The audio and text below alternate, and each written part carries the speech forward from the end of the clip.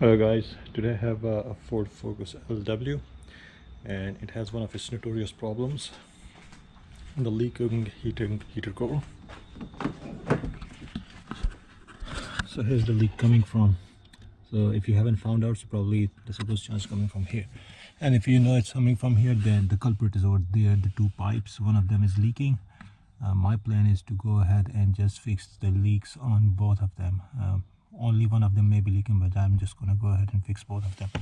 So I'll show you step by step how to do that.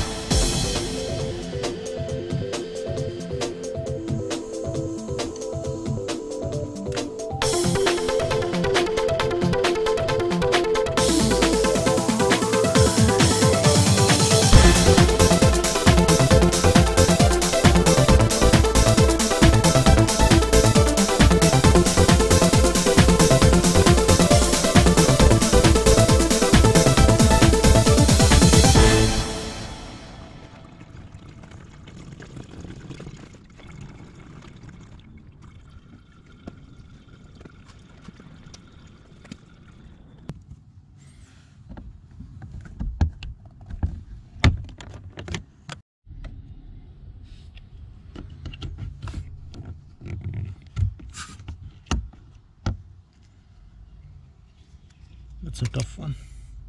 If you want to remove this piece, and to remove this piece you have to take away this one, and to remove this one there are 3 clips inside, one here, and one here. You dislodge these 3 clips and this thing will come out.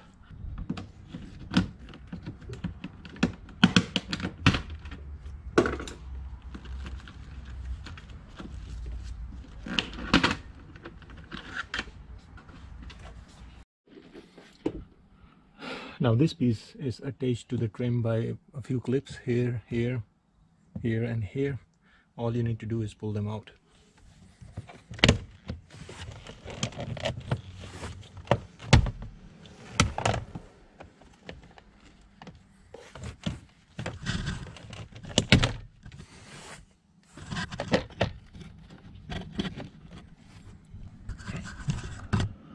Now here's a screw that we need to remove so that this piece can come out. So I was able to remove it. You can just flip it out, but still there is not enough room to work behind it. You might want to take a chance so that you can just pull it on the side and start working behind it, but I would rather go and pull some other stuff so that I can properly work on it. And to pull this thing properly, you have to start from the top. You have to take this thing out, then this one, and after that you'll be able to remove the side cover.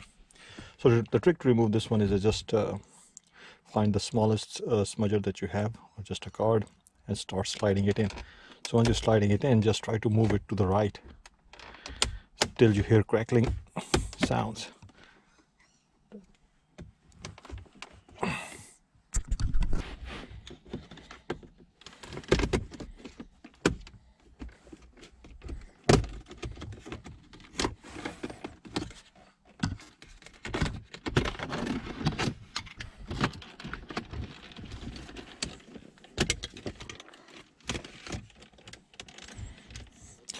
Now this will reveal a few screws, 1, 2 here, and we don't, there's one over there too. We have to remove this so that we can access this. So we have to remove these 3 screws and we'll go from there. These small bolts are a bit tricky, so the only socket that I was able to fit in is a Imperial 7x32.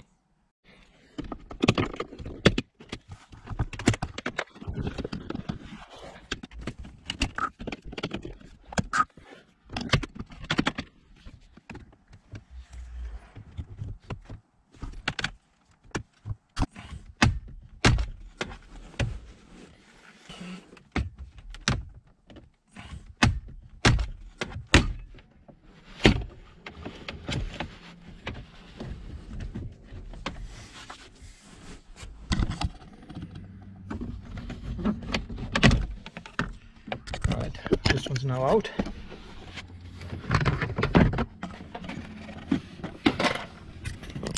And we have a clear view of what we are trying to do here now.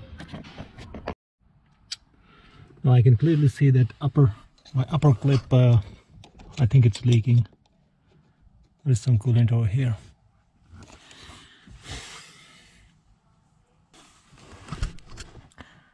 To remove these clips, I'll just have to go behind them and pry these clips out. See, this one's open. Both of them are now out.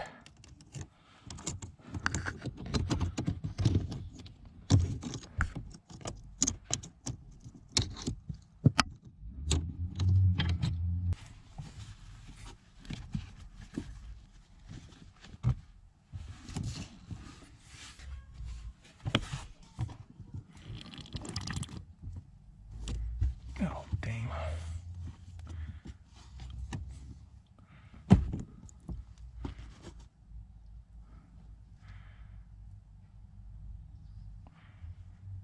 Alright, there's the remnants of the old seal, I believe.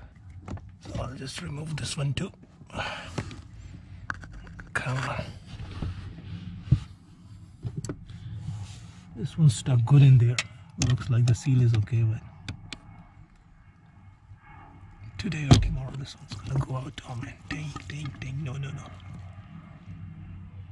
Shit.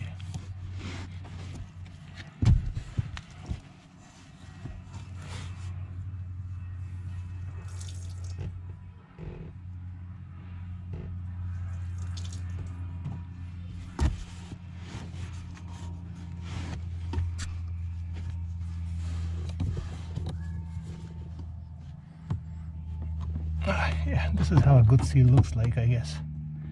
So I'll just try to renew that one too.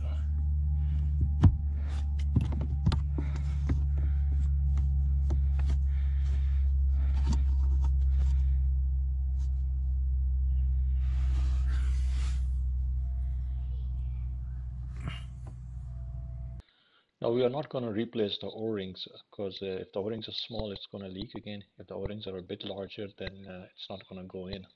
So what we're going to use is a gasket maker. We have applied on all sides of the tubes and the outer tubes and the inner housings. This way when it goes in and dries out, it will be good. You can see that I've used a lot of gasket maker all around these tubes. They are really easy to go in. You can just push with your hands. If you need additional help, just use the bend nose plier and push them in. Should go in quite easily. Last but not least, the plastic clips. They're hollow in the middle. Just fill them up liberally with lots of gasket maker. When they go on top of those pipes, they'll push them together and make a very good seal on top of them. Now put the plastic clamps back on the metallic tube and be careful not to break anything. I broke one of mine and had to use a metallic clamp on top of the plastic one to keep it in its place till the gasket maker dries out completely. Once finished, put everything back in reverse order, leave it overnight to make sure that the gasket maker dries out completely. Then fill it up and watch out for any leaks for the first few days.